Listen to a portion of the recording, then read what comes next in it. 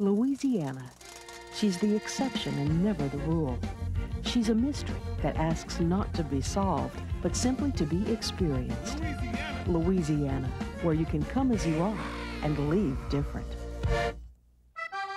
Whether you're planning a Louisiana convention, family reunion, or a southern vacation, the Louisiana Association of Convention and Visitors Bureaus connects you to information sources throughout the state. The Louisiana Association of Convention and Visitors Bureaus.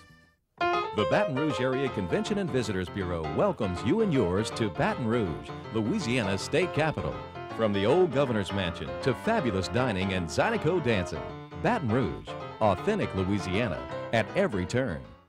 Popeye's Chicken and Biscuits, featuring Cajun-style chicken, red beans and rice, and buttermilk biscuits, all flavored by the memories and imaginations of Louisiana chefs. Popeye's Chicken and Biscuits, committed to preserving Louisiana's flavor heritage.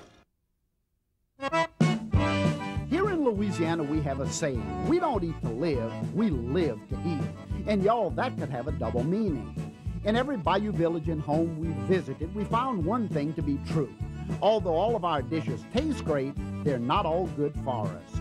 So my mission today is to take our time-honored recipes and make them a little healthier for us.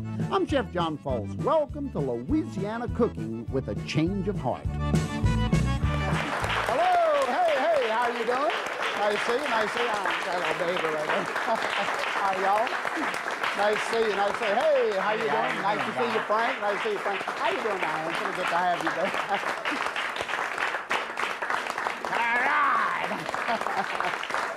Hey, y'all, welcome, welcome. Oh, you sound great today. Thank y'all so much for being so excited. Is that for me? Yeah. All right, that's what I like to hear. Y'all, welcome to my home kitchen. It's so nice to have you here, and I tell you, we have a great menu planned for you today. In fact, we're going to begin with a dish that came from this fabulous guy right here, Frank Russo from Berwick, Louisiana. Y'all give him a hand.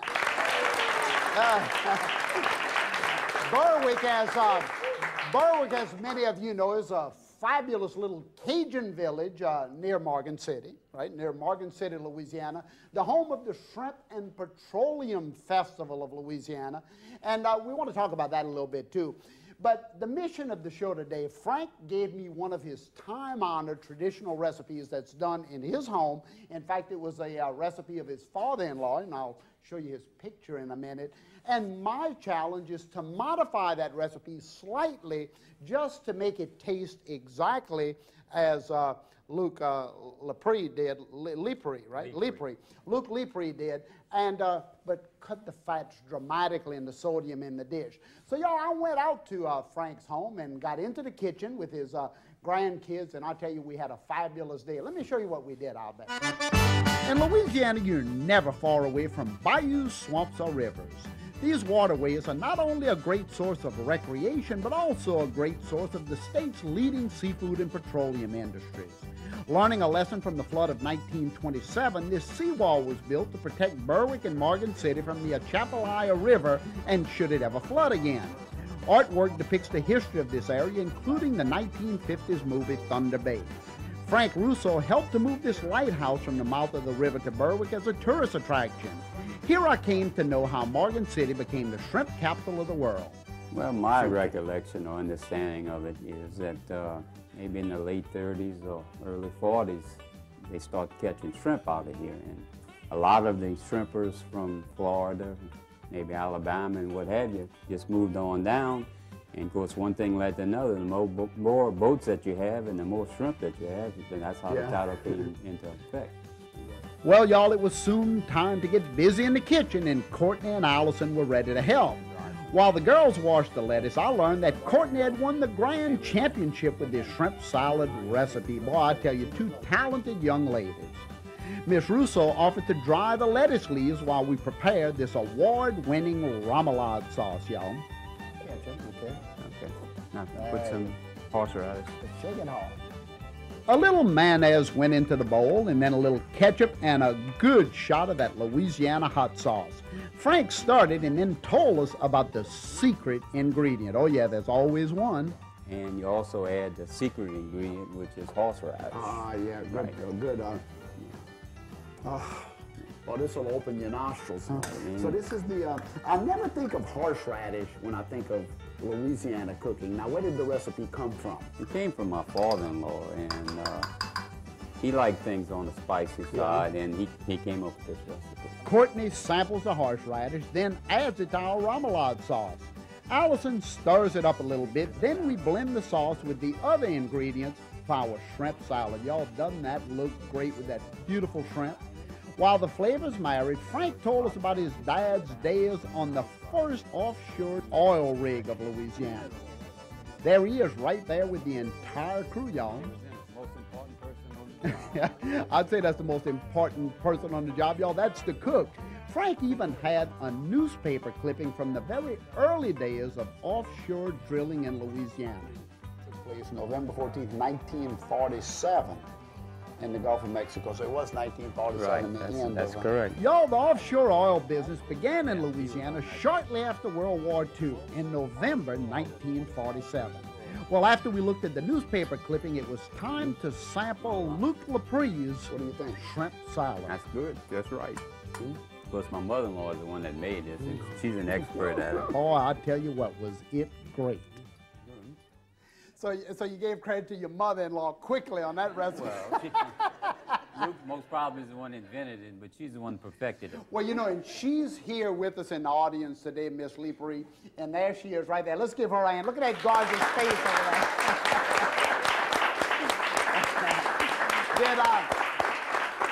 there. Did she make the dressing for the salad today? She made the sauce today. We wouldn't trust it to anybody else Nobody but her. hand. Well, if she's here, she should make it. Now, Rex, I want you to take a good picture of this right here, because this is Luke Lupari right here, and he's the one who first came up with the recipe, right. And this is the traditions we try to follow today. Luke's great recipe. What a good-looking fella there. Reminds me a lot of myself. Right? Y'all, I want to introduce one other great person here, too, right at the counter right here. Well, a couple of great people. Angela Falgu, y'all. She's president of the Louisiana Association of Convention and Visitors Bureaus. You have a big job, huh? I'm glad to be here. And I tell you what, y'all do such a fantastic job for Louisiana. Y'all bring all of the people coming to visit. Right. Now, that shouldn't be too hard a job. You ought to work for half price. We do. All Louisiana, fantastic. We're going to talk about the Shrimp and Petroleum Festival, and I know that you have some ideas about that. Now, let's talk about this recipe quickly, because it begins with great boiled shrimp. And I think we talked about how that Morgan City area became the shrimp capital of the world, because you said originally it was shrimping.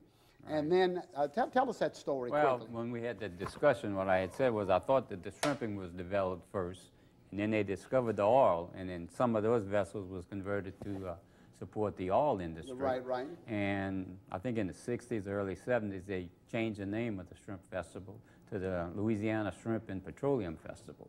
And it's supposed to be the oldest chartered festival in the state of Louisiana. Well, it is, and what a fantastic festival. And you know, while we're sitting right here chatting, I mean, I have to introduce your wife, Ms. Russo, right here. I mean, how could I forget? Welcome, welcome. Nice to have.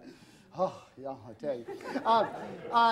Anyway, y'all, the theme of the show today, the rough stuff, and I want to show you why I'm calling it the rough stuff before I show you how to boil the shrimp. Take a look at what I have here, because we're talking about salad greens, y'all, and we're going to make a salad today, the Luke Lupari's salad, and of course we're going to make a second dish using all these greens as well.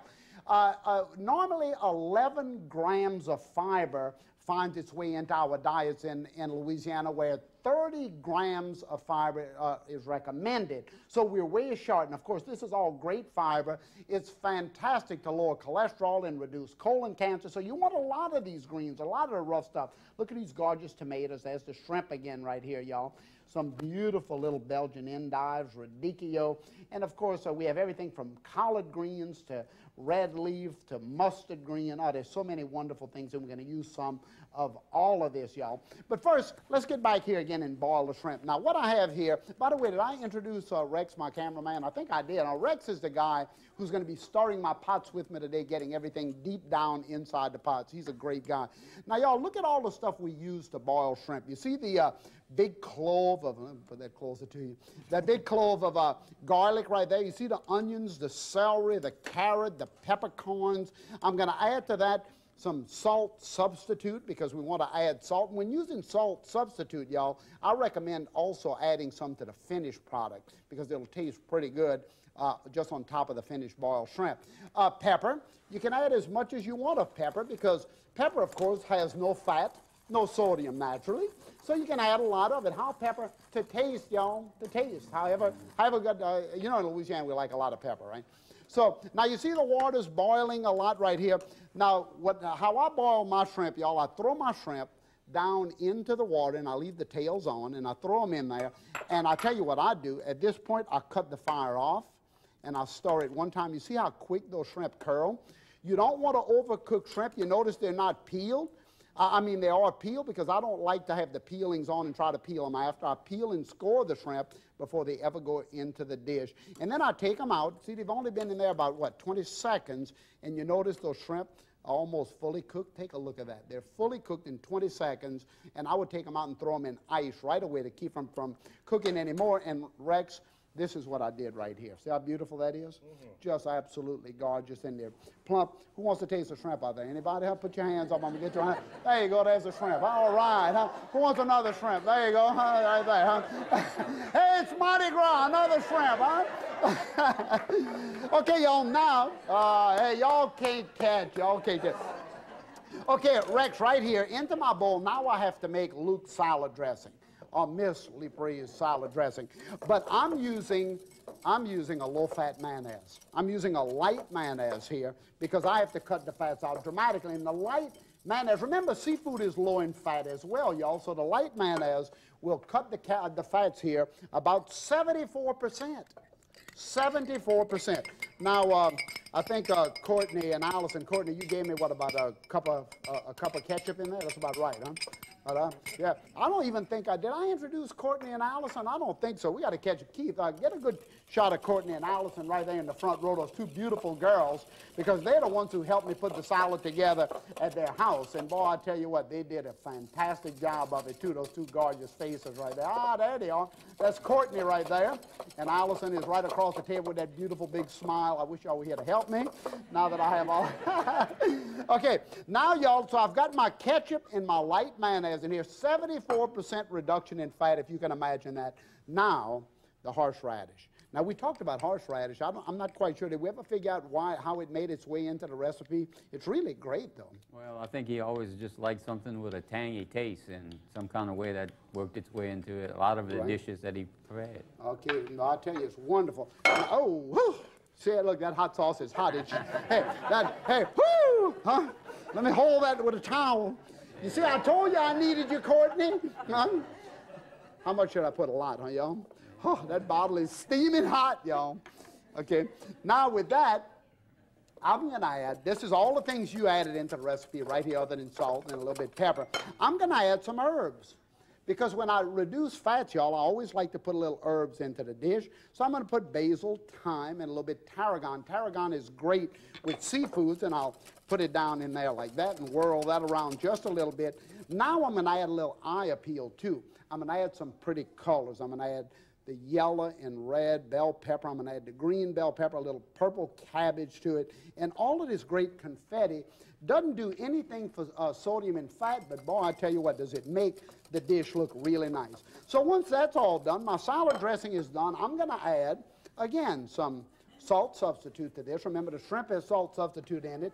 I can add a little bit more pepper, depending on the amount of heat that I need right here. This looks really good, nice heat in there.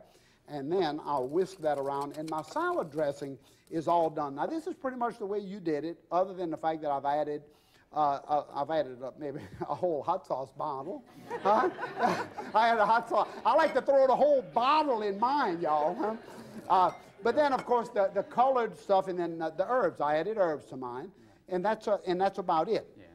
Now for my salad greens. Here they are, right here. Oh, take a look at this, Rex. Look at my greens. I have Boston Bib lettuce. I have romaine in here. I have some of that radicchio for that nice spiciness. Now you use basically iceberg lettuce in yours. Right, yeah. I'm going to change mine by adding some beautiful lettuces with different textures. So I'm going to put a little bit of this down in my salad bowl here, just a couple of nice big handfuls in the salad bowl like that. And then I'm going to take my shrimp. I'm going to throw some of them in there as well. Y'all better watch me. I'm coming at you. Oh, look at the shrimp there. Now, y'all, one other thing you use, basically you use chopped tomatoes in yours, right? Now, Rex, take a look at this. That's the chopped tomatoes that would normally go into the salad right here. But I'm going to swap that around with these tomatoes right here. Take a look at those.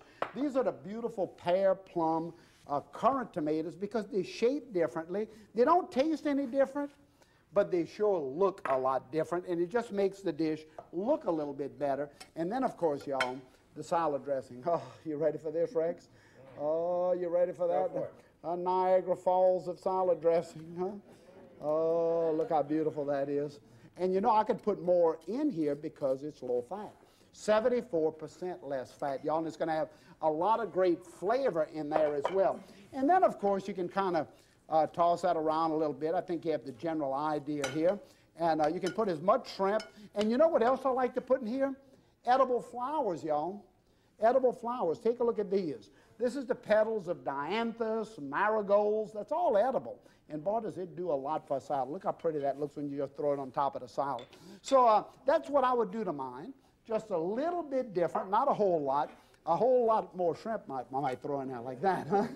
And then what I'll do is I'll have Angela, since she's ready to counter, serve up a little plate of it here, Angela. And if you serve one of them real fast, I'll give it to Luke so that he can taste it while I show his. Let me show yours. Let me have that because you brought this wonderful dish here today. And Rex just said, "You making more noise than I make, Angela." Look at this right here, Rex, how great that looks, huh? Oh, that's beautiful, huh, y'all? Luke, Lupari's salad is just beautiful, and I'm going to taste some of that myself. In fact, I'm going to put this in my refrigerator, y'all. Huh? All right, the second dish I'm going to do for y'all while Angela's serving that. You got that? Y'all eating it already? Oh, y'all want 2 plates. Oh, I see. Y'all want 2 plates. I see. Look, just because you my guest don't mean you get 2 plates. No, I'm just kidding you. That's your second plate.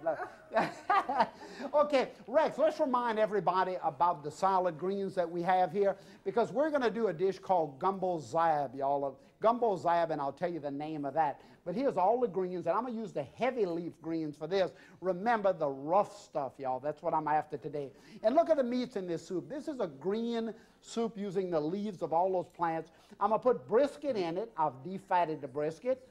I'm putting lean turkey sausage, tasso, the very spicy ham. I'm using lean turkey ham in the place of the fat ham that has all the fat on the outside of it.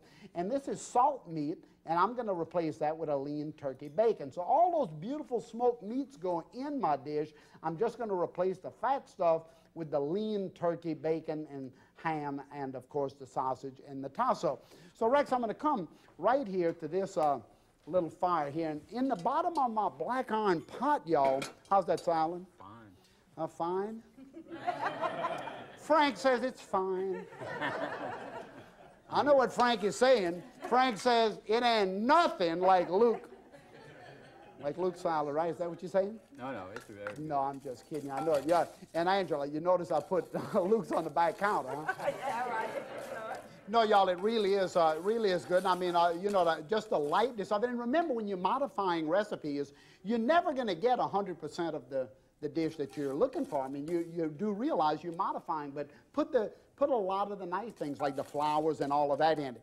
Y'all, I've taken this turkey bacon and I've sauteed it here for a little bit, and I'm going to add about 2 tablespoons of olive oil in here. And I'm going to let that saute for just a second. Now what I'm going to do, y'all, is to make a dish called Gumbo Z'Herbes. And Rex, look into this. This is about 7 of those greens you saw in that big basket that was poached for about 5 minutes. And then added to that was all those meats you saw back there. And after the meats were tender, I ran this through a Cuisinart to just blend all of this, the greens up. And then, Rex, I saved the stock. See this here? This is the wonderful stock right there, the green stock from poaching the greens. This green gumbo, Gumbo Z'Herbes, Z''H''E''R''B''S, is actually, gets its name from the French word for grass. Herbes, after all, is just grass, right? So I'm adding a little onions to this pot, a little red, a little yellow, orange, and green bell pepper. Garlic, y'all. You like garlic? Oh, you better believe it. I'm putting a little garlic in there. And I'm going to stir that around just a little bit. Just saute that for just a second. And once this sautés, I'm going to add to that the meats, y'all, that I actually poached a little earlier. Rex, take a look at that. There's my brisket. I'm going to add my brisket back to the dish because it's already tender, and I took that out. I'm going to add my smoky ham. This is the, this is the tasso here. Tasso, the nice spicy ham from Louisiana. And then the lean turkey ham. So all the meats go down into the pot. Then, Frank, I'm going to add some flour because I want to thicken this green gumbo. This is a gumbo that was normally made in Louisiana during Lent. So I'm going to stir that around a little bit, and they would leave the meat out on Fridays, okay? Yeah. Angela, we were talking a minute ago about the Shrimp and Petroleum Festival, okay?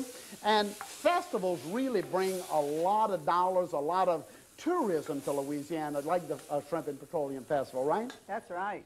We have hundreds of festivals all over the state that people come to every year. Last year we had about 26 million people who visited Louisiana, and a good part of that was for these fairs and festivals. And the festivals are about music, they're celebrating food, they're celebrating culture. How many festivals in Louisiana now, you think? Oh, 400, somebody told me. Yes, every weekend of the year. Okay, Rex, follow me here. You know the good news, Angela? I'm already here. I don't have to come to Louisiana to go to the festival. I'm putting in my chopped greens, 7 different greens, and the old folks say you can put any greens you want into this pot, any greens you'd like. I'm going to add my stock now. This is the stock I reserved from boiling the greens. Oh, y'all, the rough stuff here, y'all. All of that wonderful greens. Can you imagine how healthy this is? Again, 30 grams of fiber a day we're supposed to take in, and we only take in 11. Y'all, I'm using just 2 tablespoons of oil. I'm using lean ham and, of course, defatted stock. So 80% of the fat is cooked out of this dish, 80%.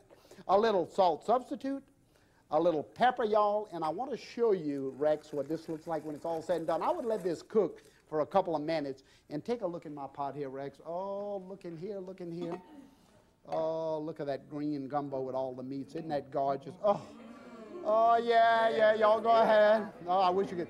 And Angela, look, there's some bowls right in front of you. Hand a couple of bowls like that down there. Oh, that's beautiful, y'all.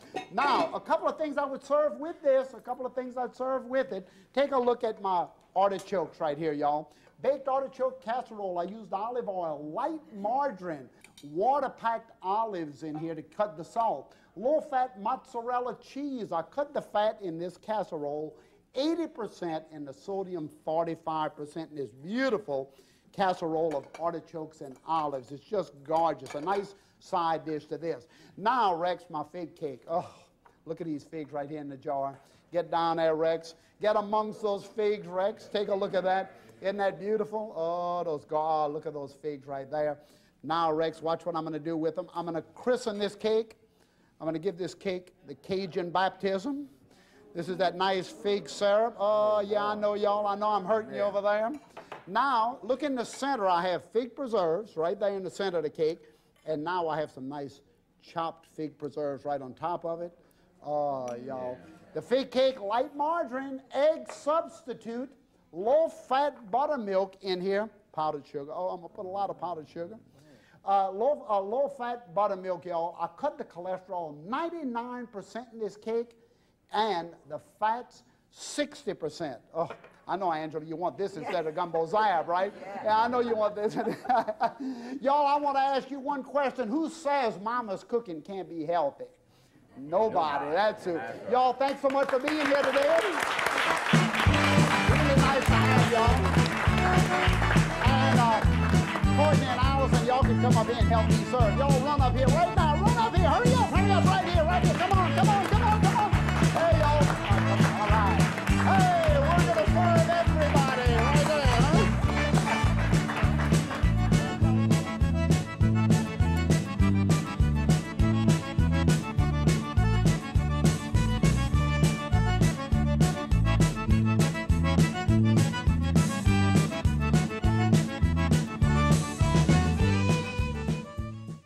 Louisiana.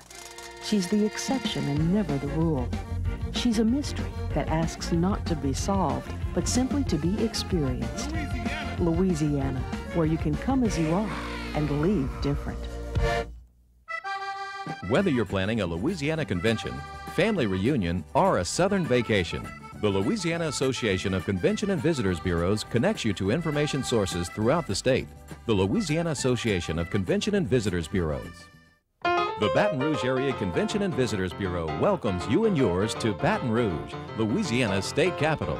From the old governor's mansion to fabulous dining and Zydeco dancing, Baton Rouge, authentic Louisiana at every turn. Popeyes Chicken and Biscuits, featuring Cajun-style chicken, red beans and rice, and buttermilk biscuits, all flavored by the memories and imaginations of Louisiana chefs. Popeyes Chicken and Biscuits, committed to preserving Louisiana's flavor heritage. Something old and something new. Louisiana Cooking with a Change of Heart is available for $29.95. This companion book to the television series features over 150 recipes. To order, please send check or money order to the address shown on your screen. A Taste of Louisiana, Louisiana Cooking with a Change of Heart is available for $19.95. This VHS video contains one episode of Chef John Folse's new television series. Please send check or money order to the address on your screen and mention the show number with your order.